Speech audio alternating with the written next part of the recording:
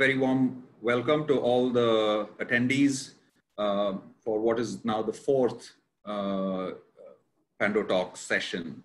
I won't take up a whole lot of time because we've got an exciting dialogue coming up. First, let me introduce Mr. Atul Holkar.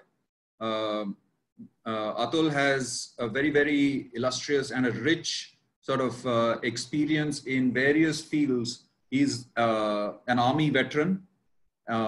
He's a highly educated and qualified individual with, I guess, I don't know how many degrees he has. We will let Atul talk about it. And also a practitioner engaged in running the BBL PepsiCo supply chain. So that's Atul. Welcome, Atul. Happy to have you here, and thank you for participating in this event. Next, I'd like to introduce Prashant Murali Kaivar. He is the AVP and global head of supply chain management strategies at Tech Mahindra.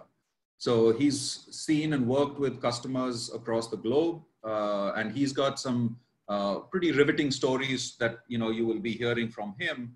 And what you're going to experience is really a conversation between both these gentlemen who will be discussing what I think is a very exciting topic, and what are the risks and opportunities in these arising out of COVID-19. As one can imagine, the risks are many, but risks and opportunities are two sides of the same coin. And so one's got to look at, plan ahead, but also look forward to many of the opportunities that is going to be ahead of us. So what those are is really what this session is all about. So without further ado, over to you, Prashant and Atul. Sure. Thanks a lot, Ashok, for that wonderful introduction. And thanks to Nitin for giving that context for the discussions that we have on Pando Talks. I'd like to thank Pando for the wonderful opportunity to exchange perspectives on this platform, on this forum. And I'm sure we all know that there is no cookie cutter approach to managing risks. And as you rightly put it, and very well articulated, that risks and opportunities are two sides of the same coin. So the current context of risk is, I should say, no different from the earlier risks, but also different in a lot of ways from the earlier risks that we have seen. And one thing that comes to my mind is the famous quote by Donald Rumsfeld, one of the US congressmen and also US Defense Secretary of State. He had said, there are known knowns, there are known unknowns, and there are unknown unknowns.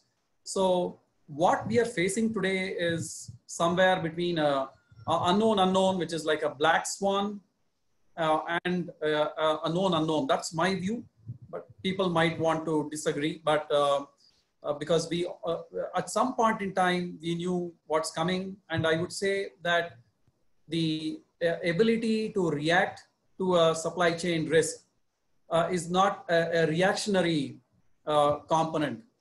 It has a little bit of a reactionary component, but it is also about how you manage risk during the good times or the normal times that to a large extent determines how you manage risk during the uncertain times. So from what I have seen, definitely there's been a lot of, there's been a paradigm shift in change of thinking on supply chain. Supply chain has gone to the boardroom in the last couple of decades. I'm very happy to be part of this whole discussion on operationalizing some of the strategies from a supply chain risk mitigation point of view. Couple of things that I just want to share before we start the discussion with Atul. Atul comes with a very huge background, very deep expertise and depth of knowledge across various organizations, especially from being an Army veteran. He brings in a lot of robustness to thinking.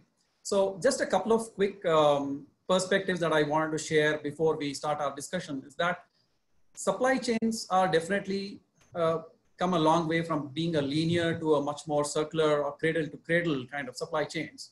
And they're also far flung in the sense, distributed globally, and some of them are complex. So the VUCA element, the propensity for any of these elements, which is volatility, uncertainty, complexity, and ambiguity playing on supply chains is immense. And having said that, I would also say from my experience that I'm seeing a common element 70 to 80% of the times across supply chains, be it in telecom, being in a whiskey industry where I work very closely. For example, if I look at the discrete manufacturing of Toyota and compare it with the whiskey, Scotch whiskey manufacturing, there are a lot of similar elements, just including the just-in-time element, the Haijunka, or the process of production leveling and stuff like that. Also across various supply chains like manufacturing, as I said, which I already mentioned, and then you have pharma supply chains, you have healthcare, a lot of them. And all of them have been impacted to different varying degrees, right? But as I said, there is a common element, 70 to 80% is same. Even the simple supply chain that we have of a chikki, right? The kadlai mithai, as they say in Tamil, or the Lonavala chikki, for example, is also has a supply chain, because the chai wala or the pan wala who has the chikki in a open container. When I say open, it's like a glass container, right? He does a replenishment using principles of supply chain. He might not know it, right? For example, if there is a fixed time variable quantity or a fixed quantity variable time replenishment that he does. So if it goes to 20% level, he replenishes that automatically. So there is something like a Kanban or just in time. So you can always expect that chikki to be fresh. And the guy who delivers that also is going through maybe a traveling salesman algorithm for all that you know. So whether a supply chain is simple or complex depends a lot on the process element that comes into play. So what we have seen over the last 3 or 4 months is 94%, and this comes from one of the consulting firms that say 94% of all supply chains have been impacted across the world. I was thinking it's almost 100%, but there's a research that says that close to 90 to 95% of all supply chains globally have been impacted. So these are times, definitely VUCA times, as I said, and much would depend on the ability to tackle the process element.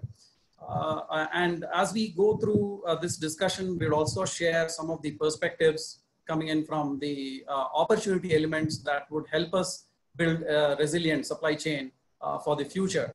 So having said this, and having shared some of these initial perspectives, I would turn the mic to Atul to share his perspectives or his initial comments on what are the key elements of risk from his point of view on the radar of supply chain, and what is he seeing or what has he seen, especially in the last 2-3 months. Atul, over to you. Yeah, thanks, Prashant. Okay, so firstly, thank you, Pandu, for giving me this opportunity to come on this platform to talk and discuss with a very large section of supply chain professionals. And these are the professionals who themselves are expert in their own field and industry, and they definitely understand as to what exactly is happening around. But this is unprecedented, and when we talk about risk management, we have plan A, B, and C, and sometimes if people are paranoid, so they can have plan Z as well. But this is beyond plan Z. This is something which you look, put it at the bottom of the paper, or say miscellaneous, or if possible, something like an alien attack on the earth. So let's understand, why is it different? Firstly, it's different because it's impacted globally. The complete planet is impacted. What is happening is not that there was a major natural calamity that took place, but the fact is, everyone, we talk about manufacturing, we talk about labor, or we talk about the distribution system, we talk about consumer. It has impacted each and every individual whether you are suffering from the pandemic directly or indirectly, but it's been impacted across the world. So it has got many, many more impact than purely logistics or supply chain. It has got physical impact, it's got psychological impact, it has got emotional impact. And then there is always the less, health impact. So a lot of people still talk in terms of army parlance of saying this is something like a war. It is beyond war. A war gives you enough of time to prepare for yourself. It tells you what enemy is planning, and there is always a flare up, like currently the way we are seeing on the Ladakh border, right? So these things give you adequate time for preparation. And when you are ready for war, these rehearsals of war games have been done many more times. This is like a terrorist attack at a global scale. And at this stage, the sharpnels and the smoke is still filled. It's just 60 days and the world is down on its knees.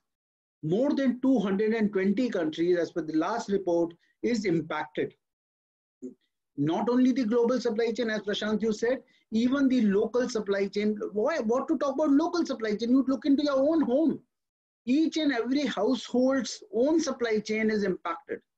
Every day, now it's slightly better, but initially you have to really beef up your stocks for 15 days to 1 month of lockdown.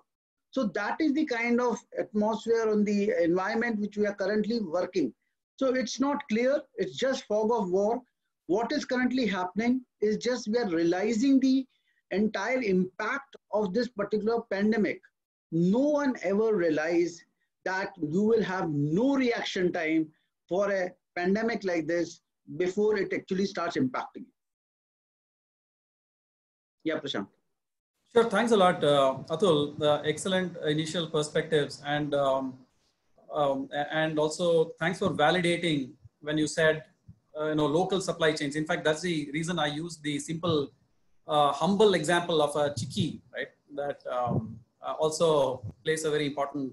I mean, all essential goods that to that extent. So would you also like to share some of your perspectives from the past, where you would like to draw parallels in terms, because I know that you were also a part of the times when Ebola outbreak happened, and you might have some perspectives to share from there as well. Yeah, so would I say I'm lucky or not so lucky to have seen two pandemics, one the current one and one in 2014. That was the Ebola pandemic, which started from West Africa and slowly started spreading in Africa. And then this is the second downturn, economic downturn, which I'm seeing, 2008 and now to 2020. See, what happens is most of these pandemics, first part is the disease itself. And second is the fear of the disease. Third is the impact it has of that fear onto a regular consumer. Then is the government regulation that come into play, and it shakes up the entire system. So when I was there in West Africa, we were having at least 5 to 6 factories in West Africa in different nations. These factories and the markets were interconnected, having manufacturing bases in different countries and the entire supply chain network.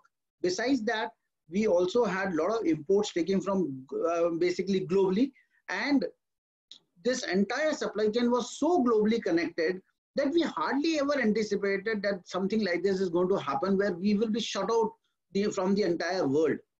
And we were dealing with very basic products like dairy milk and then the infant, and these were to be supplied to the market.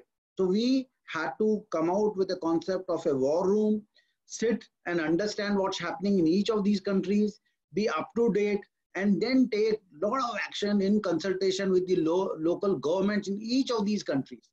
So this is very, very difficult, because you are impacted, you're not in the office, the manufacturing has stopped, the raw material is lying on the port, and there is shortage in the market. So you have, and country by country, factory by factory, you have to pick up the pieces and bring.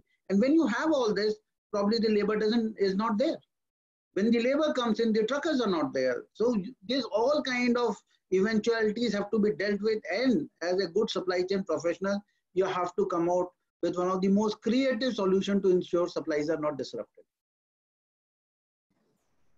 Yeah, thanks for sharing those perspectives. I can relate a lot to one of the recent engagements that I had with a dairy company in Australia. And you know, the bushfires destroyed close to around 50 million acres of land in north, Victoria, South Wales, etc. And that created a lot of difficulty for one of our customers, because they have a network of 40 to 50 different warehouses, manufacturing locations, and they have their own 3PL customers. So they had this fire risk happening at several of their warehouses. So they had, at one point in time, they did not have a mechanism to deal with that, because information is key, as you rightly mentioned, and Ashok also rightly mentioned in the beginning of the conversation. So a common process that would help you talk to each and every entity in the supply chain, I think that's a fundamental thing, right, to be able to tackle that. And then when you have trucks moving between various locations, right from the port, you have dairy ingredients coming in from China or from New Zealand or from India, etc., Malaysia or Japan, they would need to unpack it quickly, go to a warehouse, and then from there it would be directed to a manufacturing location. So their inbound and outbound transportation costs were rising. At the same time, they had to manage the fire risk. So in the face of this risk that they were facing, we had created a set of common parameters across the board to be able to communicate across the organization. So what that created is it gave them insights to be able to react to circumstances in a better way, so that the route optimization and the load optimization on trucks can be enhanced. At the same time, you also have e-document type of transactions that would enable you remotely operate, so that you don't have to go. And I think that created a lot of ability within the organization to be able to react to circumstances where you have fire or earthquake and stuff like that. And we have, I'm sure, many such examples. When you look at the complete value chain itself, for example, from a demand point of view, the demand itself might not be coming in the way you want it. So the visibility to demand plays a key role, or the demand may be spiking. So you need to have a system that can balance your supply and demand. On the other hand, your truckers may come and say, I want an increase on my current contract, and then you need to negotiate. You need to build a flexible contract out there. At the same time, your production capacities and your capacities at your suppliers, sources might be drying out. So a lot of these are the other ramifications of risks playing out, right? So from a mid-term from a short-term to mid-term to long-term perspective, Atul, how do you see this panning out in terms of supply chain, in terms of how do we tackle some of these challenges, and what do we do in order to plan better or anticipate better? And you mentioned, I recall you mentioned war room. I think that's one of the first steps, I guess. Yeah, absolutely. So, a lot of talk onto the televisions and a lot of various other forums I see is that people are planning. You see, at this stage, what is that maximum you can plan is of immediate nature. There's been a strike, if you actually take the analogy to a terrorist strike. So if that happens, what can you do? You can first start picking up your pieces, start understanding when the entire noise dies down, right? So you can't say, I can plan. This is just a very short term. And when I say short term, from the medical news that is coming in, this short term is going to be at least 1.5 years to 2 years. And I'll tell you, though over a period of time, the smoke of the war will go away, but the fact is that you will still be very, very dynamic to understand as to how the scenario is folding or unfolding, right? So if you look into short term, the entire supply chain got impacted. So we had inventories at different places, the manufacturing unit had stopped, and the consumer had reduced its demand. Suddenly the market starts opening in certain areas and the demand starts spiking in those areas. And suddenly you find that the inventory which you had kept in that started depleting very fast. So this kind of a scenario requires a very different approach. Then I say is a middle time, which is past 1 year to another 2 years, finally when the stability comes in. And after that is what Mr. Modi, the Prime Minister, has been saying, Atmanirbhar Bharat or Make in India campaign, when large companies start moving into India and the manufacturing starts replacing the manufacturing sourcing of China or from any other countries, that will be a boom time. So currently, I have got three major points to say that how do you deal with this short-term measure? There are triple A's of supply chain. One is the agility, second is adaptability, and third is the alignment. So you got to be very, very agile to understand what is happening on ground.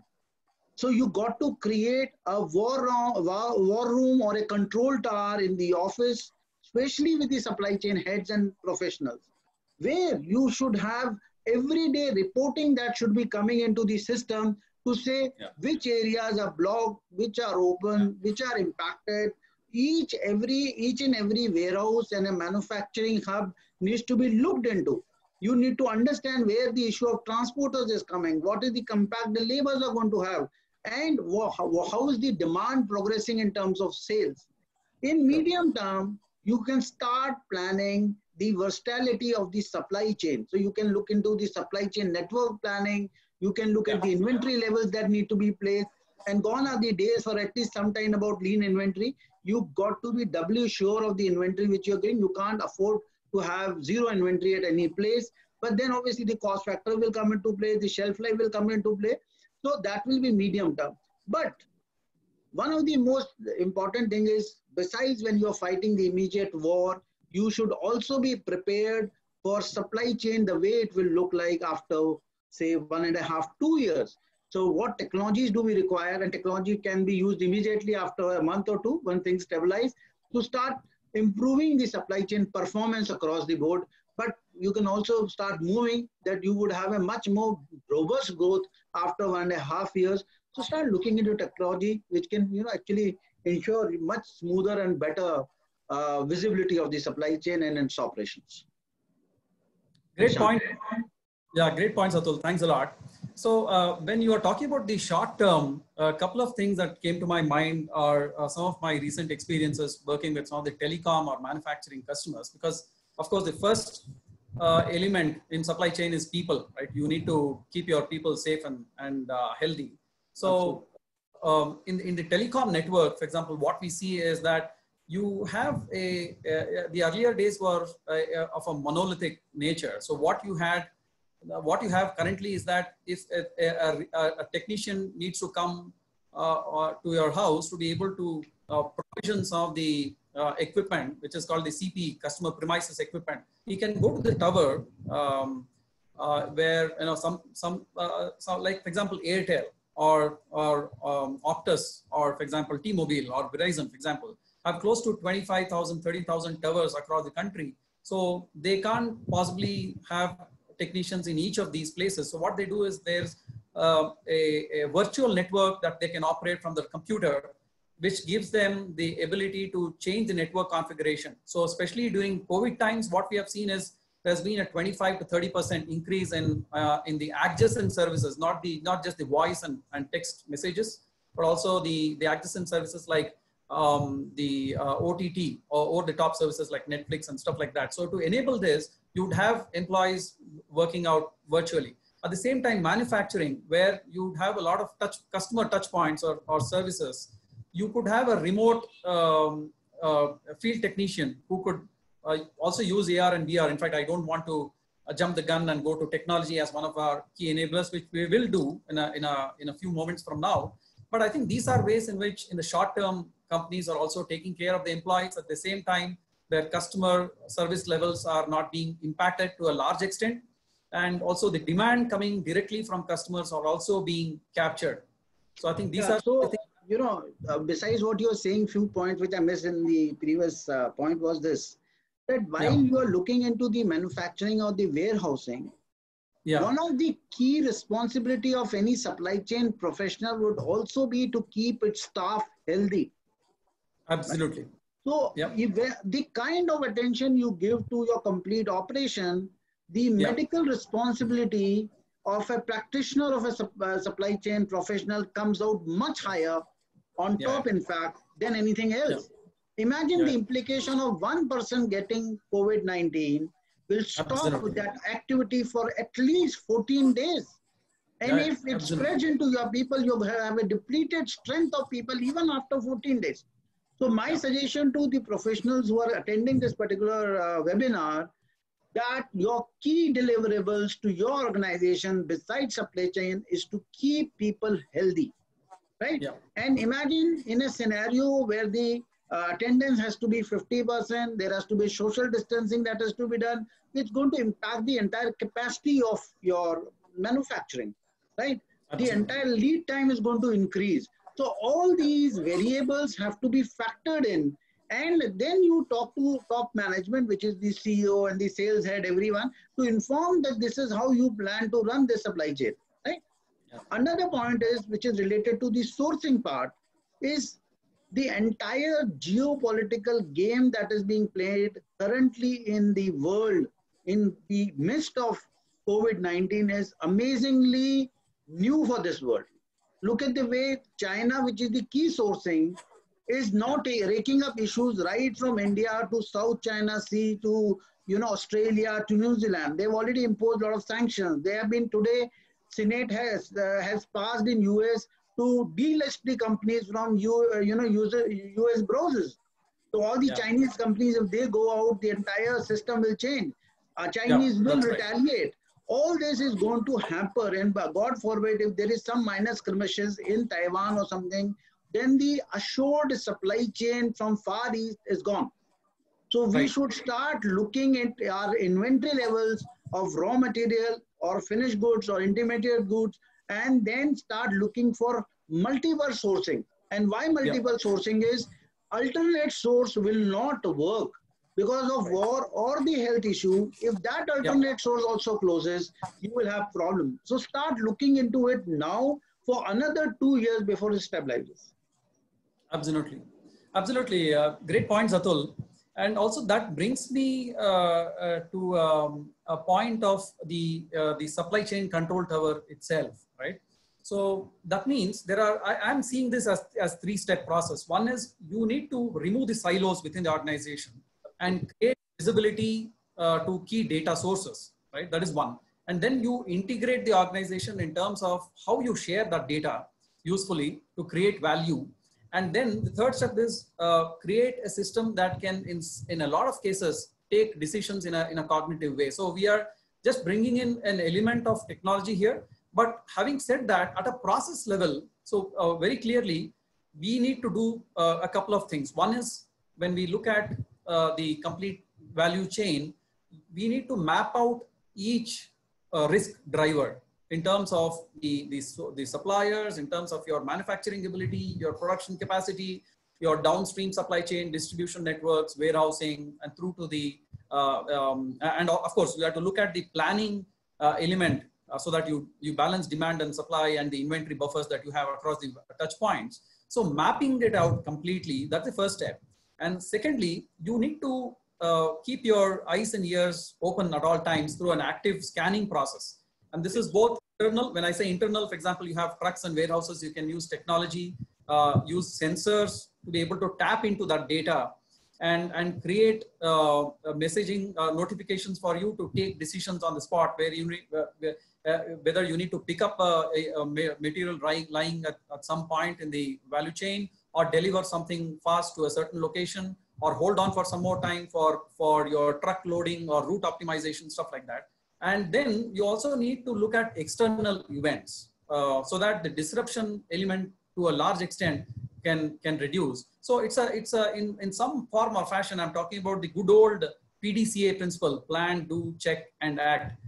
So that's something that comes to my mind. So I think all organizations, as I said earlier, there's no one approach, or there's no cookie cutter approach to managing this. But as we look at this from the midterm to a long-term approach, I think there's a lot of opportunities that are coming our way.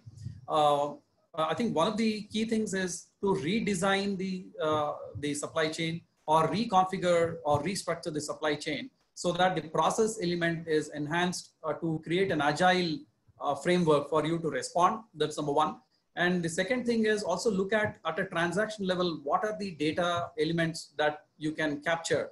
It could be in terms of an automation that you can bring in, or remote asset maintenance, for example. As I said, you can't go to the site, so you can remotely manage that using IoT sensors.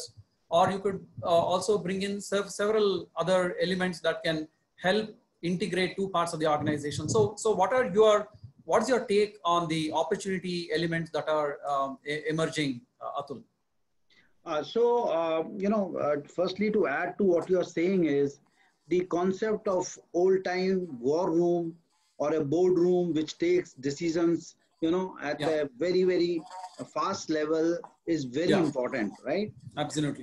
You have to go back to the basics of how we operated supply chains. In fact, you have to, as a supply chain professionals, you have to look one step up to your boss and one step below as to what is your subordinate doing. Then you should have huge number of ground sensors. These are the local people in each area of your operations. Whatever the technology says, whatever the news channel says, whatever the news media says, you have to have authentic information coming from your people. And also decentralize the supply chain. Allow local leaders or local team leaders to take necessary action and decisions. Not everything needs to be done at your level. So general, you can create certain rules for them, but then whatever way the local team requires or decides to do, it should be allowed to do that. Secondly, when you say supply chain designing, then you got to have multiple designs, plan A, plan B, plan C for every eventuality, because I can assure you, I have been part of the control room in Gurgaon for COVID-19, and we are anticipating that the life is going to only get tougher from now, and it is going to be worse by July. And then we expect another peak to come somewhere around November, and we still do not have the vaccine in our hand. Imagine 1.3 billion people to be vaccinated. By any standard, during the best of the peacetime, you cannot do it, right? So you got to understand the government will act, it will become ruthless over a period of time and start having many, many red zones every day. So you have to bypass those red zones. Your factories, your warehouses, your truckers, your hubs are going to be closed in a matter of 24 hours. So you should be very clear on this, that your planning has to be very agile. And this can only happen when you have hands on ground, sensors on ground, and every day, at least twice in a day, you should be aware what is happening. So before the end of the day, ensure that in the morning, you are ready for the next day. However, before you launch the day, again, reconfirm if nothing went wrong in the night. So we are in a war-like situation now for next 1 year. And if we want to do well for our organization, this is very, very important. Thanks for that, Atul. In fact, when you're talking about sensors, a couple of examples came to my mind with a couple of customers. In fact, the HP program where they have a sensor inside a certain type of cartridge, which is called the instant ink program. So instead of having a lot of those cartridges lying in an organization, as soon as you use this, it sends a trigger. And when it comes to a level of replenishment, which is like 10 to 15% above the reorder level, it sends out a signal to the back process to be able to order it back. So you just have even there just in time. And then you have, for example, one more example that comes to my mind was from a pharma company. In fact, it's called SpineWave. They have spinal implants, not exactly a pharma company, but a spinal implant company. So they have their solution called Eye Tracer, where they have a doctor takes out a spinal implant and puts it onto a patient in California, and several other doctors could have done the same thing on that day in that state. So there is a central warehouse replenishment center kind of thing that receives this message, and then you deliver on time. So a lot of these principles will also help us to become more agile. And you use the word agile a couple of times. I always recall the smile of Amazon, which goes from A to Z. Whenever I ask people what it is, they say, no, they can deliver anything from A to Z. In fact, they have taken it beyond that. They have created a new paradigm of agility and flexibility, because the age-old paradigm always talked about how many days it would take for you to respond to a certain demand, right? So when you actually, the current definition has changed as per the Supply Chain Management Professionals Council. So they say when you go onto an Amazon website and then you actually hover your cursor on a particular item, it already sends a signal. So it sends an alert to the back engine as to what you're trying to buy. It has an so there's a next step is the accessibility part. It accesses your information as to what's your buyer profile. And then it takes a decision. Okay, this guy out here is planning to buy a LED lamp or something like that. And then it does what is known as an anticipatory shipping. So in more than 25% of the cases, a product is shipped out even without a consignee name and consignee address. So on the way, en route to the customer, it can either get canceled and increase the order size and stuff like that. So I think that is the new definition of agility, which comes in with the usage of technology in the right fashion.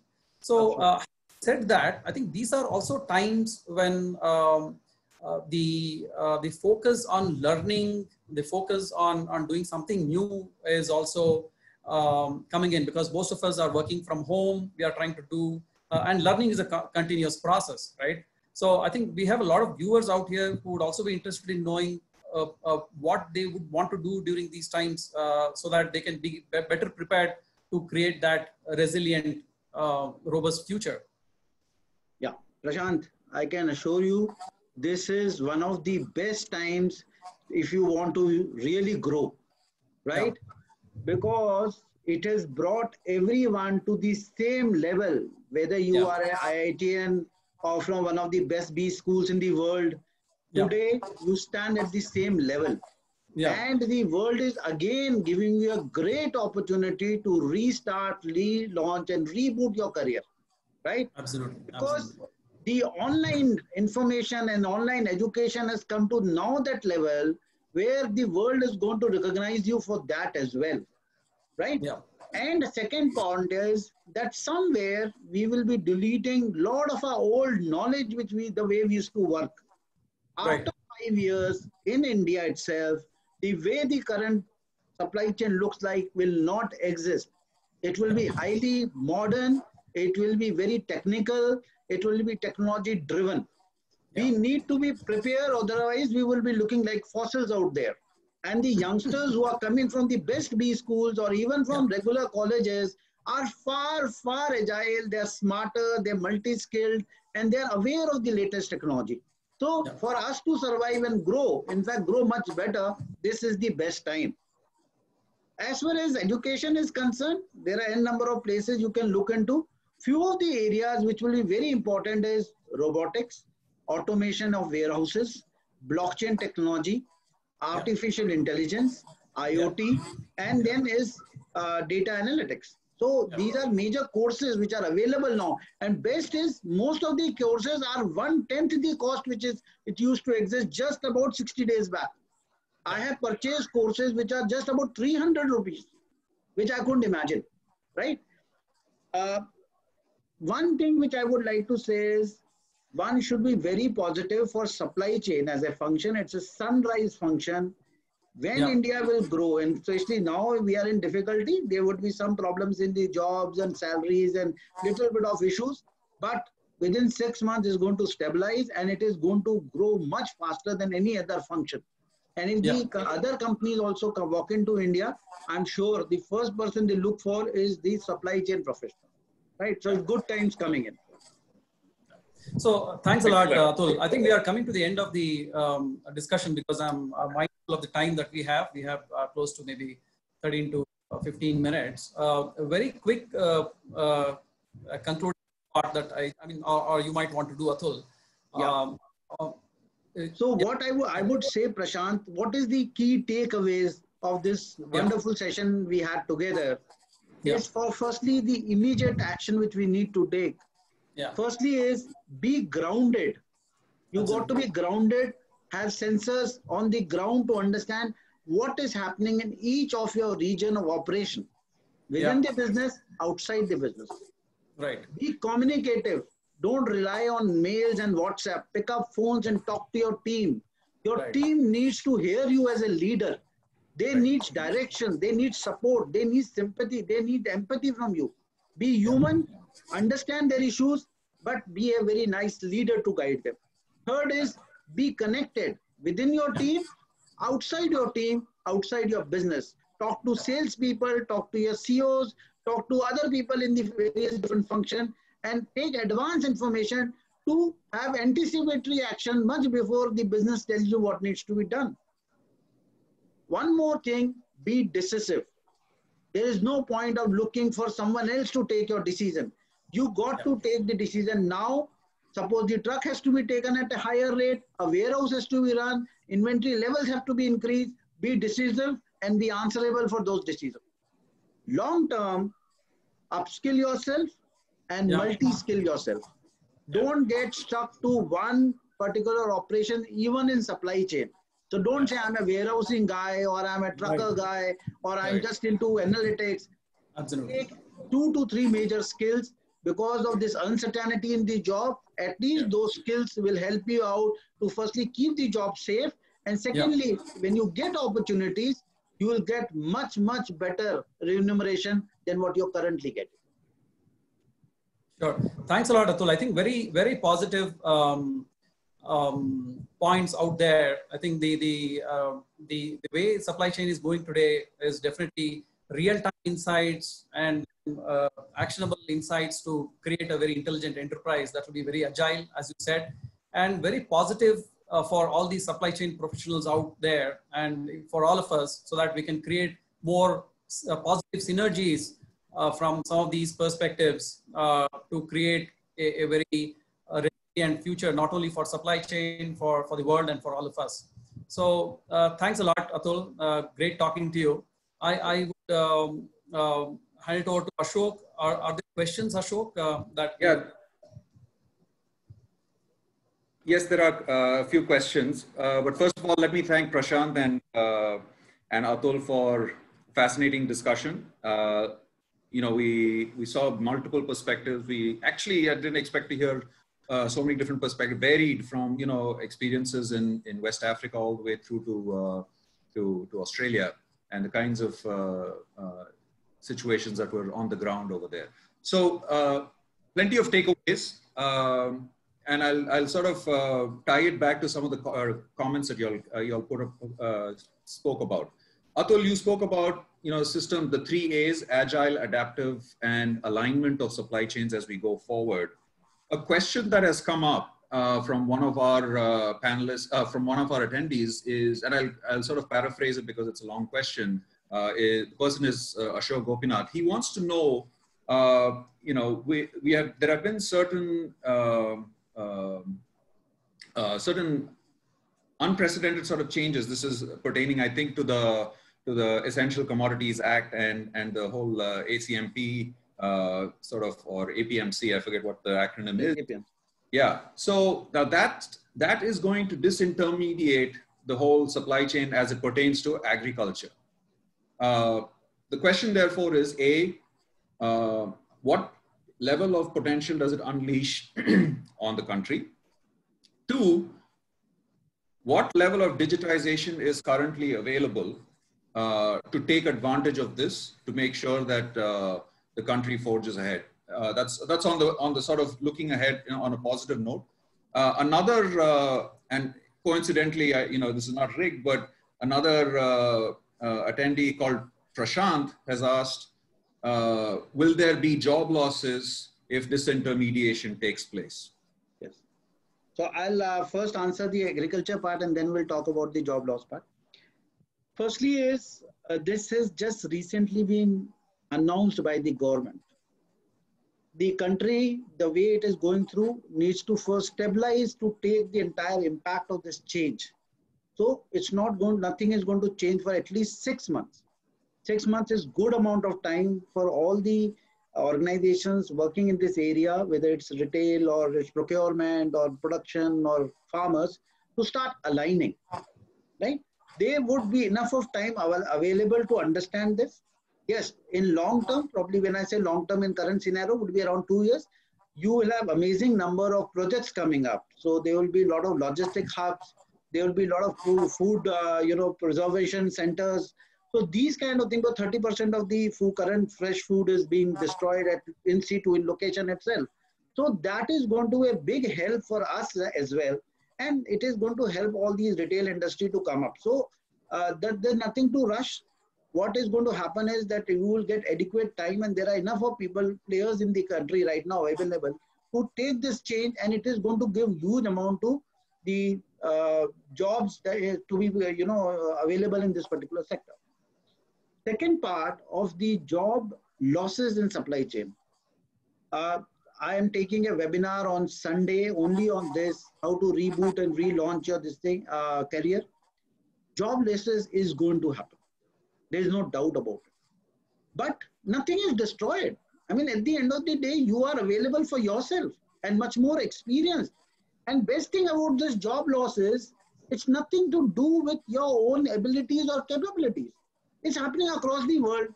So if it is happening to every person in the entire country, there is nothing to feel ashamed. In fact, you should take this as a lesson and become fireproof. In fact, you should take this break for a month or two while you're searching for the job to start skilling yourself. Start looking. Sometimes it's very important when you have a phone, a smartphone, to delete the applications. So whenever the phone goes bad, first thing they do is reconfigure. So all the unnecessary apps will go, and you can redesign your life and your career once again. So if there is a job loss, it's good. If you suppose you have not been able to achieve your dreams because you are so involved in your current job, it will give you just the change you needed, the kickstart you required, and you will see that within a year or two you'll be at much better position than what you are today. Let me just add to that in terms of, there was a specific question about the level of digitization that's available. Yes. And you alluded to that, Atul, when you said you need really sensors.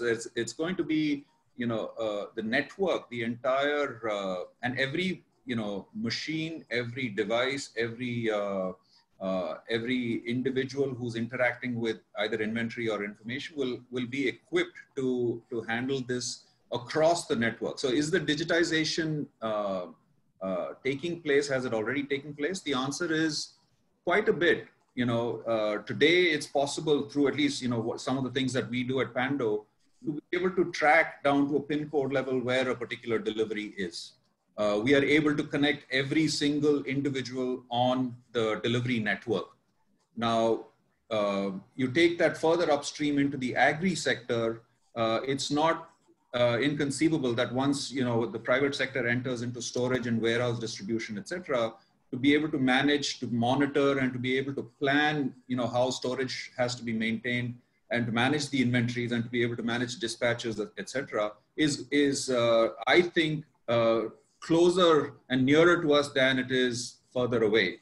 So I think conceptually, a lot of this has already been tried out. I think Prashant would like to talk about perhaps the e-Chaupal example that that ITC came up with a few years ago. No, that's right. Yeah. But the technology to sort of harness all of this together is already available. It's a matter of configuring it together and applying it to a particular sector, in this case agri and agri food distribution, which is going to be unleashing this in a country such as ours. At least that's my view. Absolutely. A couple of additional perspectives that I just want to share is, one is when people talk about job loss, what's happening is all these technologies are helping supply chain professionals to relook at the strategy, and mundane type of jobs are being done by machines. I think that's one thing that we need to keep in mind. The other part is that there is a law called the Ray Kurzweil's law of accelerating returns. So the is going to be hyper everything, including automation and the instrumentation part. What it would also do, as per the latest report of the World Economic Forum, is that there would be a job loss, but there would be more and enough jobs created because of this new technology coming in. So I think that is something which is very, very positive. So that means, as Atul, you said, we need to keep going back to the drawing board and see how we can be more innovative and more, how, in your words, how do we become more creative? that's the positive underlying message. That's what it is all about. Ashok, your mic is not. Ashok, you're in mute. I understand. No, I think we're right at the end of the hour. I would perhaps want to, come to the end of this particular presentation. What we will do is there are a bunch of questions that have come through. We will collect them. We will try to attempt to answer all of those questions and get back to you on those questions. Because I want to just leave a couple of minutes for Prashant and Atul to share their closing comments, and then thank everybody for participating. Atul? Yeah. Thank you, Ashok, and thank you, Pando, to ask me to be here on this platform and to interact with you and Prashant, and also be in company of these wonderful professionals. And I seriously, I'm a scholar of positive psychology, and I seriously believe that the crisis is the best time to, get the opportunity to grow much faster. Otherwise, we were in a comfort zone, and trust me, the technology which I have learned in last 60 days, it would have taken me another 2 years, because I used to always rely on my team to do my jobs, right? So this is going to be a good booster for us, both, as a professional, as a personal, as a personality booster. So I'm sure this will do more good to us than all the disruption which we have taken. Prashant, word from you? Yeah, thanks a lot, Atul. So I just recall one of the Gnana Suktam from the Yajurveda. It says, Satya Sarvam Pratishthidam. That means the spirit of scientific inquiry was rooted in the pursuit of truth. So supply chain is one such area which gives a lot of opportunity to look at how you can strategize your operations to become more agile. And we also need to come back to the society, contribute to the society, look at ways in which we can reduce our impact in terms of carbon. And it's time to introspect, relook at what we really need. And then supply chain is, of course, always there, because whether you are there or not, we continue to do, we need to be continuously grounded, as Atul said. We need to be open in learning, and we also need to go back to the basics to be able to bring in innovation. I think those are a couple of concluding remarks that I had in this context. Great. Thanks, Prashant. Thanks, Atul. We're on top of the hour. It's been a pretty riveting conversation from all. There's been some good set of questions that have come through, which we will share with you over the course of the next day or two. We would welcome your comments, your answers, so that people hear directly from the speaker, so they can have their questions be answered. And with that, let me thank all the participants today. Thanks for spending your 1 hour with us. Hope it was informative, as well as it was insightful from listening to Prashant and Atul. Thanks very much. See you on the next event in a couple of weeks.